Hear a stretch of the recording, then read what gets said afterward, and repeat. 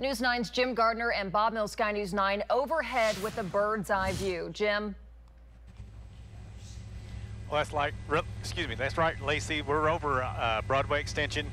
Southbound lanes at Hefner, we had a 3-car crash here get tangled up.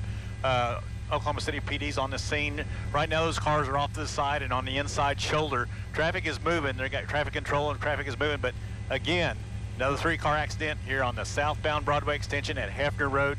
You still got to be careful out there. It's like Brandon and Val was saying this morning, all morning, is that the sun on the roadways, are really clear now, but in those shady areas, there can still be a patch of ice. And you hit that and you're liable to get in trouble. But again, just be aware of this. Jim Gardner Live for Bob Mills, Sky News 9. Back to you.